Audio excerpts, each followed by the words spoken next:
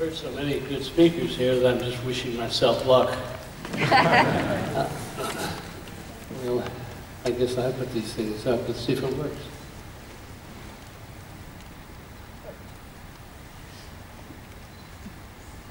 Ha. Okay.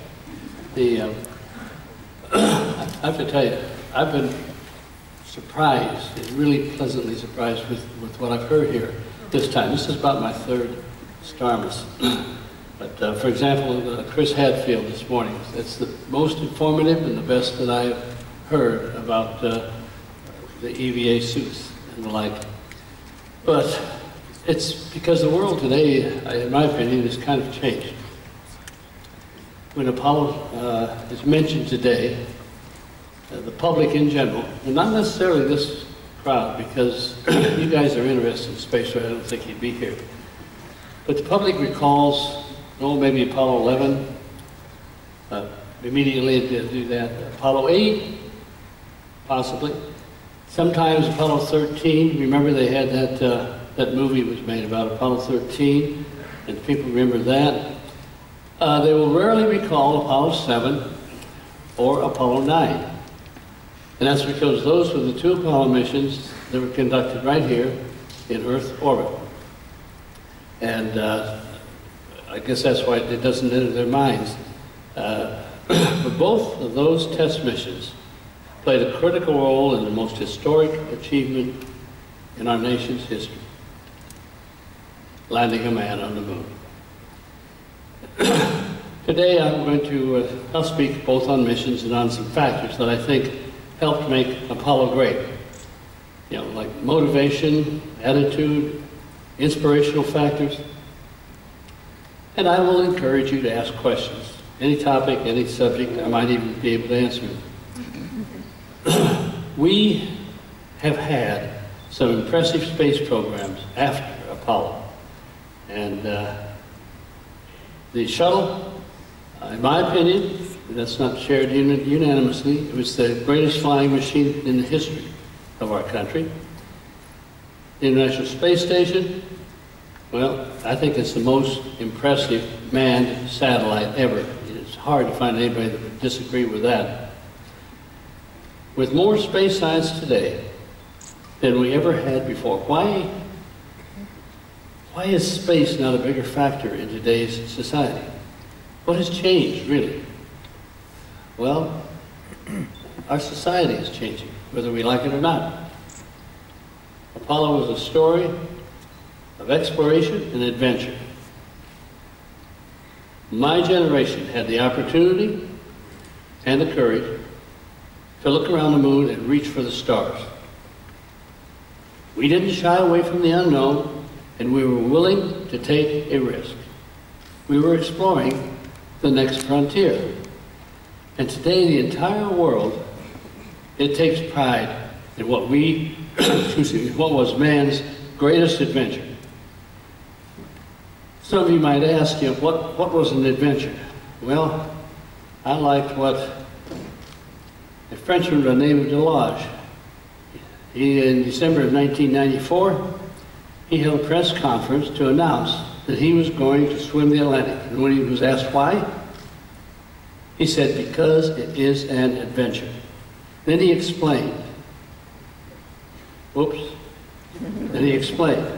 To be an adventure, you've got to satisfy three conditions. Must advance human knowledge, must have a real risk of dying, and it must have an uncertain outcome. Well, that was the Apollo program, to land a man on the moon.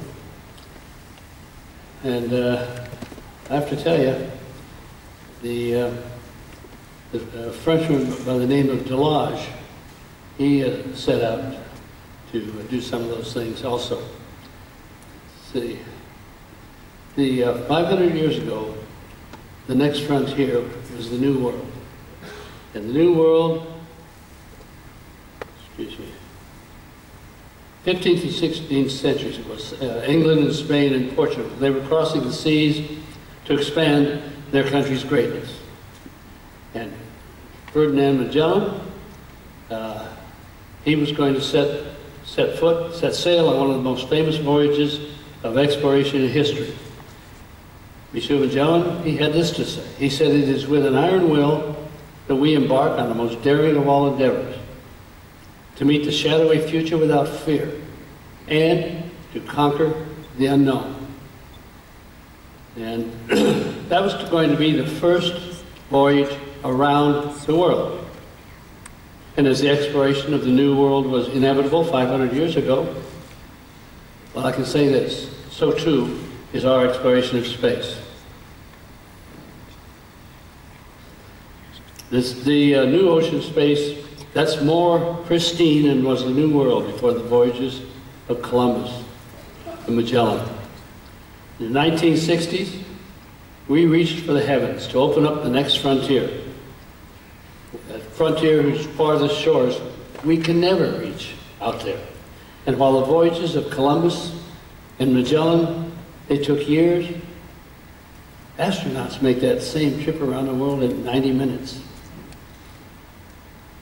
It wasn't always that way. Back in 1960, that's, excuse me, many predicted an absolute catastrophe for man in space. Some doctors thought the man's kidneys or his liver might fail, or that our eyes would change shape, which some of them did a bit. In spite of that, in 1961, a group of Americans decided and announced to the world that America was going to the moon. And within 10 years, then President Kennedy announced, I'll quote him here, "We will land a man on the moon and return him safely to Earth in this decade. We choose to do this not because it is easy, but because it is hard." Now that statement seemed incredulous to the world at that time, and might seem a little bit different in the programs we've already seen here in talking about that, because I find that the discussion of exploration here is different than many things that I learned over the last 50 years. We were throwing down a gauntlet before the Soviet Union, and it was challenging them to a technological fight to the finish. And at the time that statement was made, not a single American had yet been in orbit. But President Kennedy was willing to take a risk. And it wasn't just a technical risk and a human risk, it was also an economic risk and a political risk. It took initiative and it took leadership. And today, that goal is history. 50 years ago, it became another milestone in the history of America. All right, got to show you Kennedy there. There he's talking at Rice University. And on the moon, and only 193 years after establishing an American flag on this planet, we had planted it on a foreign body in the universe. And while our engineers, managers, and astronauts were willing to risk failing, believe me, we never thought of failing. That doesn't mean we ignored the risk, but we never thought about failing, period. We were racing our competition to land a man on the moon, and we refused to lose to anyone or anything. I think it might have been related to a fighter pilot attitude, which is what we all were in those days. So glad that I was there. We shared a common dream to test the limits of man's imagination and his daring. That attitude, that enabled us to overcome every obstacle in one of the most challenging and risky endeavors in history. And that wasn't just for Americans. The entire world takes pride in man's greatest adventure. Any project as complex as Apollo requires three things: the resources, the technology, and the will to do it. Driven by the Cold War, all three of these things came together in the 1960s, and we went to the moon. That was only 3 generations between man's first flight off the surface of the Earth and man's first orbit around the Earth. And that first man, incidentally, was Yuri Gagarin, the Russian. It wasn't us. We were almost a year behind on that part.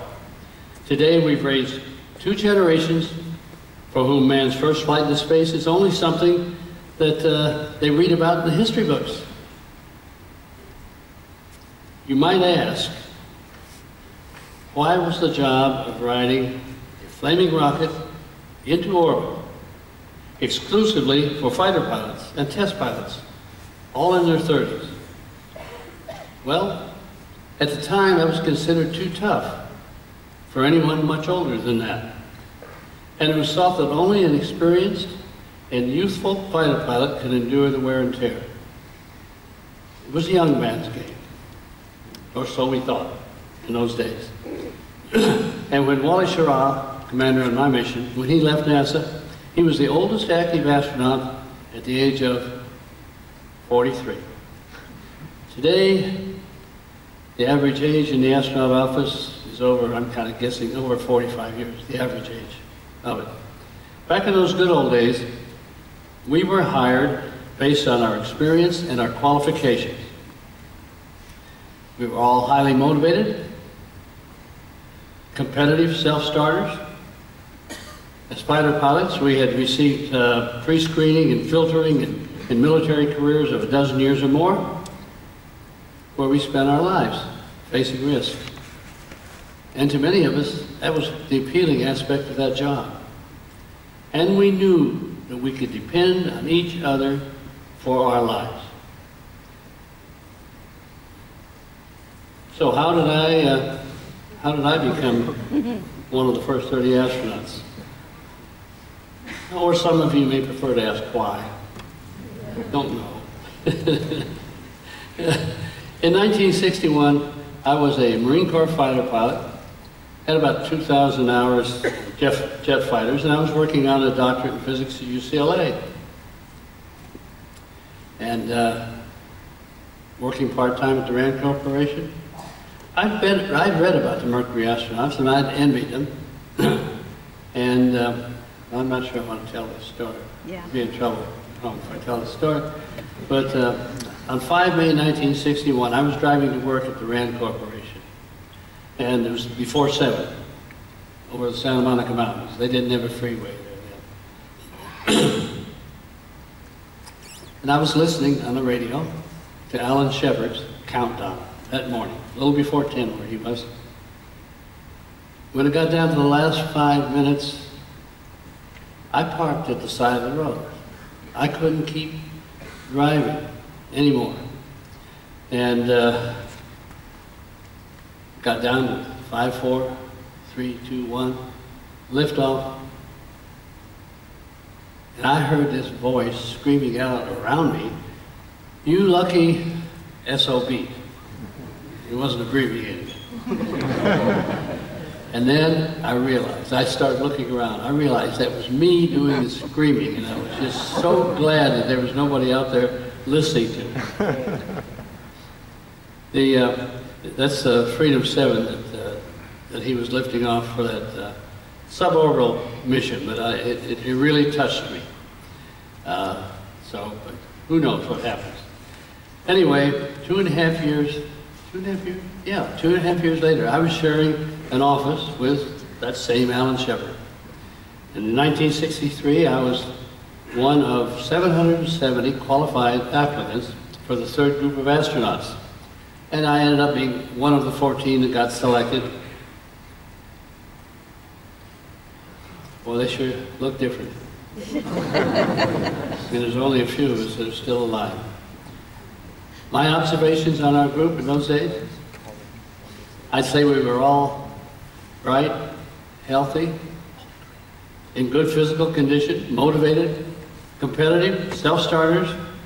We had a strong feeling of self-identity and self-confidence. I could say we were aware of where we were going and how we would get there. That might be referred to just as ego. But Some may have thought, I don't know, can't speak for everybody, but some may have thought that fame and fortune lay ahead. Well, the reality of that situation is 3 years later, 4 of our 14 were already dead. And for details, I would just refer you to my book, The All-American Boys. Why did we become astronauts? Well, I can tell you this. It wasn't for the money. So, put that into calibration here. I can tell you this, that, let's see, it was, I can't remember how many years before that, but I was on active duty in the Marine Corps, and in order to get a degree, I won't tell you this interesting story about why I decided I had a degree. Out of high school, I joined the Navy, managed to pass a 2-year college test, decided to go to the Marine Corps. I was over in Korea, and the lousiest captain we had, I was the second lieutenant, the lousiest captain we had when I was over there, major, and the best major that all of us guys admired, really admired a lot. He had been reselected, now he was a captain. So the next day I decided I was going to go to college. So it was pretty interesting. To do that, it took me another 1.5 years or 2 years to transfer into the reserve. And that left me as a civilian when I joined NASA, because I was classified as a civil servant. I managed to maintain my time in the reserves, and I think when I retired I had 23 or 24 years of duty. But to show you how rich it made us, I went to work. I went to work for $13,050 a year. And to show you how rewarding that was, when I left, almost 8 years later, I was all the way up to $25,000 a year. And I calculated back in those days, during the 11 days of Apollo 7, when we flew, I calculated it out, and I had earned almost $660. Hell, at 50 cents a mile, I would have made $2.25 million. Oh, one other factor on it, I should tell you this.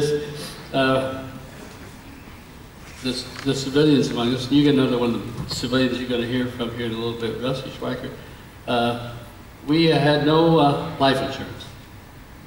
We had no life insurance because they had just updated for the whole space agency, the life insurance, and the difference in price, whether they included the 4 of us civilians who were in the astronaut group, if they had included us or left us out, that made a big difference, because they wouldn't do it if they included us 4, because it would raise everybody's life insurance way too much. But I can tell you this, that was one of the world's greatest jobs, believe me. The 60s and 70s, as we look back, that was the golden age of manned spaceflight. That was kind of like the 1920s in aviation. We had no biplanes, no silk scarves that trailed out of the cockpit that was open in there, but we felt like it. Well, maybe I shouldn't say we. Most of us felt like that in the flying. And with 30 astronauts, and we had 30 T-38s, it was the last great flying club, believe me. We loved flying airplanes and we loved riding rockets. And not the least of our motivations back then was doing something for our country. And like the feelings of my boyhood hero, Charles Lindbergh, he was the first man to fly the Atlantic solo back in 1927. I met him about 40 years after that. But here's what he said in 1969. Quote, as a student pilot at the age of 20, when aviation was much more dangerous than it is today, I concluded that if I could fly for 10 years before being killed in a crash, I would be willing to trade an ordinary lifetime for that experience. And I think that's how we felt about riding rockets into space. And it's a good thing that we did. In 5 years, we had lost 7 of our 30 in aircraft and spacecraft accidents. And in the 50 years since that time, only 13 more of our 30 are gone. So it's a good thing we were used to it. Most noteworthy loss was the Apollo 1 fire on the pad. Several people have mentioned it in the last 2 days. 3 good men paid the price for progress, and I lost 3 good friends, Gus Grissom, Ed White, and Roger Chaffee. And it was just, it was different. Because what happens is we were their backup crew at the time that happened. We made it to the backup crew by spending, well, the preceding 7 or 8 months, we had been the prime crew on what was called Apollo 2. Well, the contractor had so many things that we were organizing to get fixed and what have you, they ended up canceling out our mission, and at that point, we became the backup crew for Apollo 1. In fact, they got killed in that accident, that test that they were doing down at the Cape. We had done that test the night before, but we didn't have to close the hatch because we weren't on 100% oxygen on it. So it was really sad to see that happen. We lost, 3 good friends, Grissom, White, and Chaffee there. And I'd say this, because they thought they'd come up with it. I worked on an accident report for a while, but I don't think they ever really pinned it down exactly to what it was. But I think maybe our overconfidence might have been one of the factors, because we were so anxious to beat the Russians at the time, and we had no idea exactly how close it was. At least our office didn't, but a few other people may have, and that was it. Anyhow, we then spent, well, during that time we had spent lots of time, those months we spent them on working on design, manufacturing, testing at the North American plant out in California. And after that crew died, it was 3 months after we became the backup crew on that, and then we were assigned, a couple of weeks later, we were assigned the first mission, which we more appropriately had called Apollo 7, which was included the manned and unmanned launches up until that time. And 21 months later, yep, there it is, 21 months later, we had after 1,040 changes in that spacecraft, we lifted off in a very ambitious effort to make up for lost time. That was 21 months that we had taken out of that schedule, and we had been, one of the reasons we were first pushing the schedule as much as we were before that is to make sure we beat the Russians there. And we didn't have enough knowledge, actually, of what was going on the Russian program.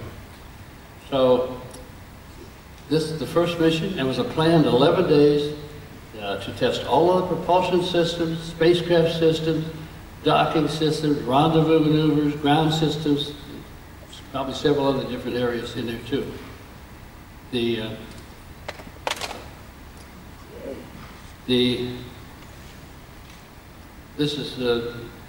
This picture here is one of my favorites, and we survived. To our surprise, actually, we survived the full 11 days, and the operations we were running them smooth enough. It was taking a lot of our time. It was running them smooth enough that we'd added 4 mission objectives during those 11 days, added it on to that. And when we landed, that was 104%. We were only 101% successful, and it was judged 101% successful mission.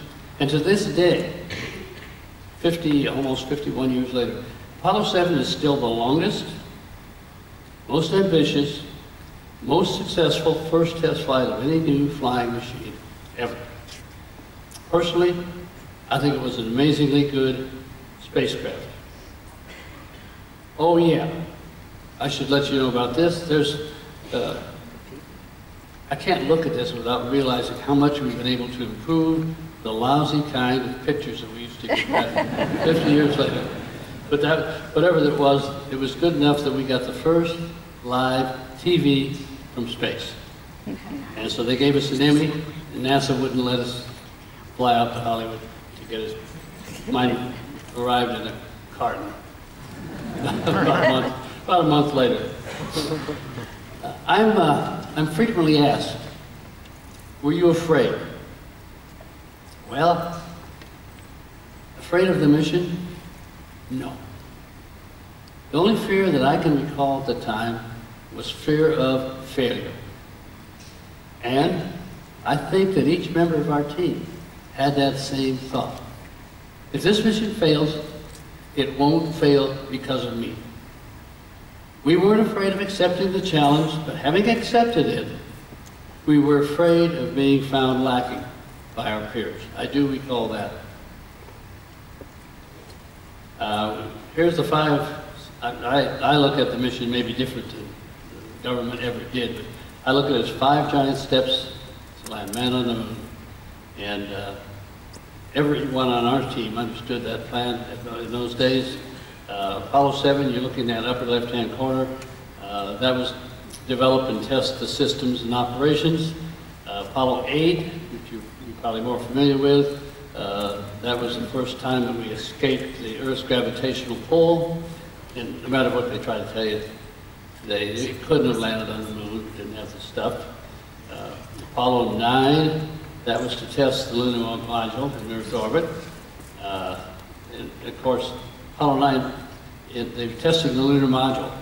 Very important, maybe the most critical test we could possibly have. No heat shield, so you had to be able to get back and dock in order to stay alive. And they did on Apollo 9. They had no re-entry capability. We did, at least on 7. Apollo 10, right down there. Okay, Apollo 10, that was down to about 48, 50,000 feet above the surface of the moon. Excuse me. Today, some of the folks like to say, well, maybe they could have landed it, or they were thinking about it, what have you. The spacecraft really was too heavy and too little fuel to be able to land and get off, so that didn't happen then either. But Apollo 11, you're seeing there, they flew that last 50,000 feet for the first lunar landing. And when Apollo 11 touched down, with 17 seconds of fuel remaining, we all started breathing again. And Neil Armstrong, he stepped off into history. When the Apollo program really is mentioned today, you probably immediately think of Neil's words, you know, small step for man, a giant leap for mankind. And that's one for the history books. I sometimes think of statements of some of the other crew members. For example, Apollo 17, the last mission. And I don't remember how long after they came back and landed, with the crew they were addressing Congress. And Jack Schmitt was speaking in Congress. He was the only geologist to go to the moon. And I saved this speech and carried it with me a little bit. And he's addressing the joint session of Congress, and he has this to say. He says, and quote, "I would like first to tell you about a place I have seen in the solar system, the valley of Taurus Littrow." And then, going on, said, "This valley has been less changed by our being there than we have been changed for having made the journey." And I think now you can recognize that in your society, in your people that you know.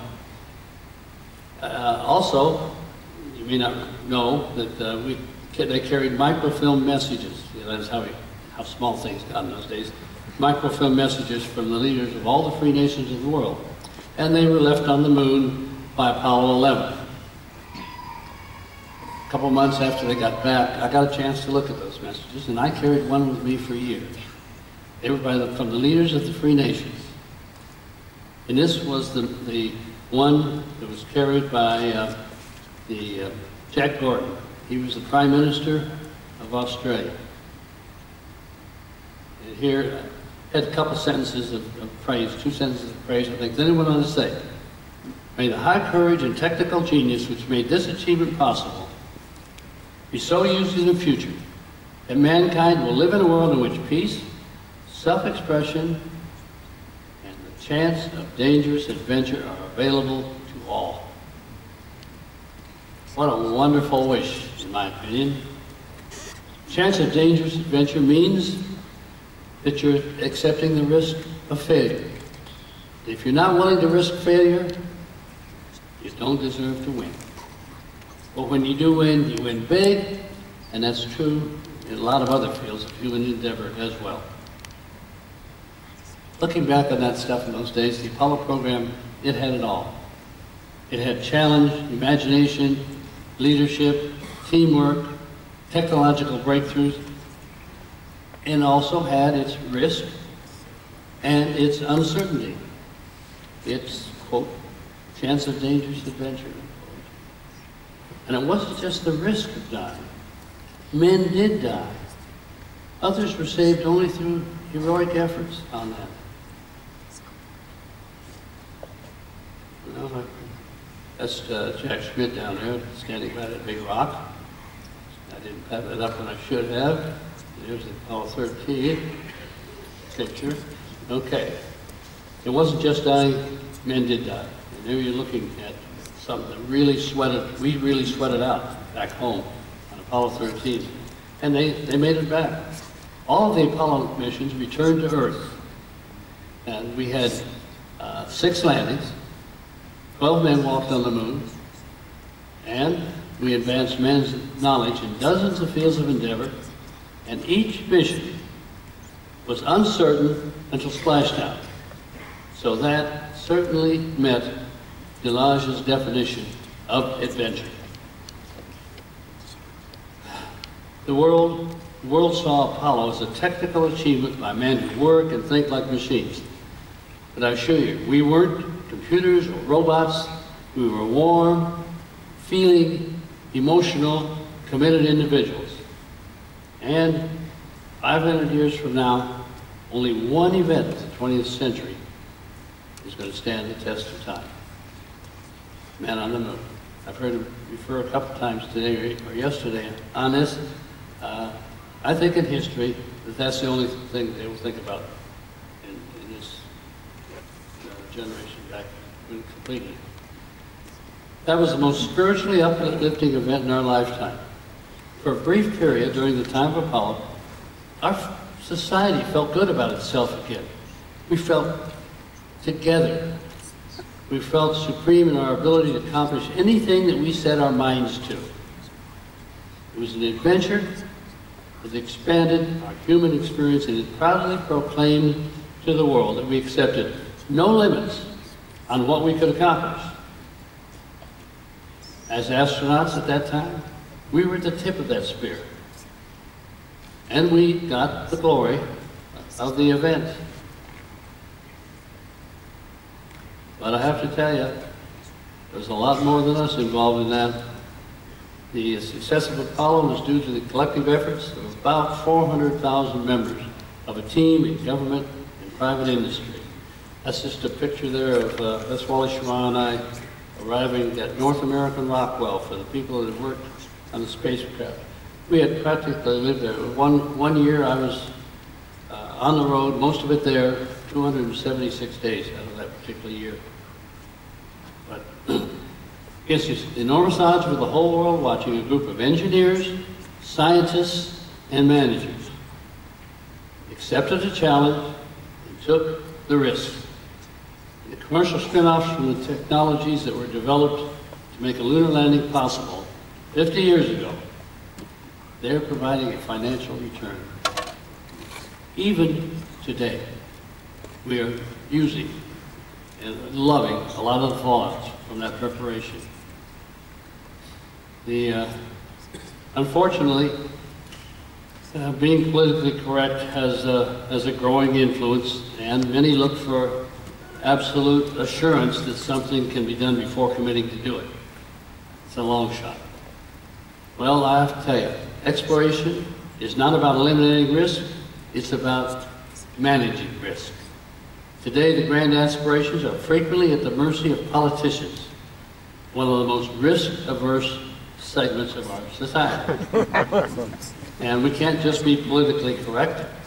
We have to be willing to do what is right, even if that isn't popular. And we've certainly learned over the years too, safety can never be guaranteed when you're exploring the unknown. And explorers have always been willing to die for their effort. Otherwise, it simply cannot happen. And when Magellan set out from Spain to explore the globe, he left with 5 ships and 270 sailors. When they returned 3 years later, they had only one of those original ships. Magellan was gone. He'd been killed. And only 18 of those original sailors were still alive. What happened is the Apollo program brought together thousands with a shared dream and supreme confidence. They were dedicated, motivated, and committed individuals. They were willing to accept whatever risk was involved to get the job done in those days. Initially, that was all, the whole Apollo program was all in our minds. What was accomplished? Well, we staggered other men's minds and expanded our universe. We showed that if you're willing to dare greatly and risk failure, you can change man's view of his future forever. Personally, I feel very fortunate to have lived what I did, and I am proud to have played a small role in a historic accomplishment. Thank you.